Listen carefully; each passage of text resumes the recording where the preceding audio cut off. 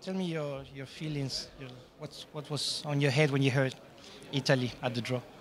It's a two tough games, of course, that they will wait for us. But it would have been with any of the other countries also. So far, I'm happy that we know which team we will meet now because we have been waiting. Now we can start to work and prepare for the games. What can you tell us about Italy in particular? What concerns you in particular about Italy? I haven't thought so much about Italy so far. We'll start to do that now because it could be 4 different teams. So I haven't put so much energy on thinking about the opponent team so far. But we will start now, and of course, history, Italian football is good, and have good individual players, and I've been to the World Championship before and have good experience. So it's a good team, but we will go for it. Is it important for you to play the first match at home, or it doesn't change anything in your planification?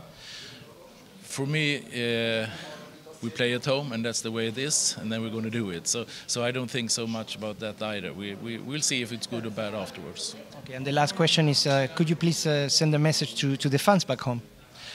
They're welcome to Friends Arena again against Italy. We filled it up, the whole stadium was full against Luxembourg in the last game in the group play. So I hope everybody will come back and support us this time.